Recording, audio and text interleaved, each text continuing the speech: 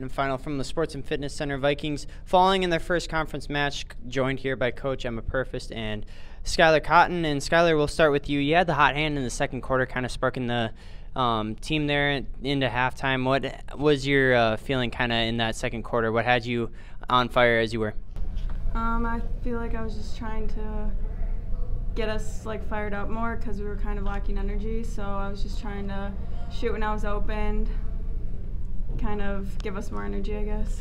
Yeah, definitely provided that energy. You also were giving their guard, Christian, a tough time on the defensive end, had multiple steals and were in her face.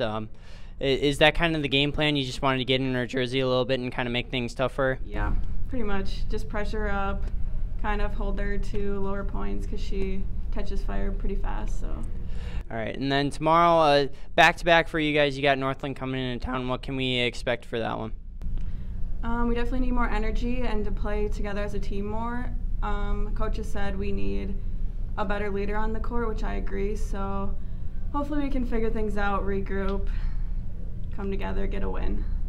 For sure. All right, Coach Purfeerst, we'll turn to you. A tough one here tonight. Always want to start out with a 1-0 record in conference, but some things to learn again from this one. And what were some of your takeaways? Yeah, I think for us, we kind of go up and down. Definitely, we have some times where we play great offense, play great defense, and then we have times where only one shows up. We have times where neither shows up.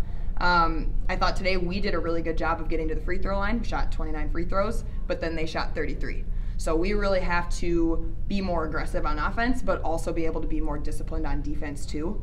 I think tomorrow a big thing for us is going to be staying together. You know, like Sky just said, we kind of missed that tonight. When we hit a little bit of adversity, we tended to splinter apart instead of come together. So hopefully that looks better tomorrow. For sure. One of the interesting things that Carter and I noted on the broadcast was just the free throw percentage, first off, getting to the free throw line, but then the second thing was just the shots weren't falling tonight. Was that just a thing of their defense being in your jersey, making tough shots, or just not being able to hit shots? I think part of it, we missed a lot inside. I think part of that was maybe us expecting a foul and not just going up strong.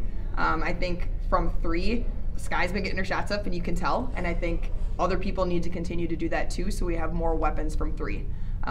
Hopefully as we kind of get a little bit better post presence, those threes will be a little bit more open as well. But it's really just we got to finish. We're getting good looks and we got to knock them down. For sure. All right, tomorrow, what are some of the keys heading into that one on your side of things? I think a key for us is a fast start. We talk scores and stops a lot.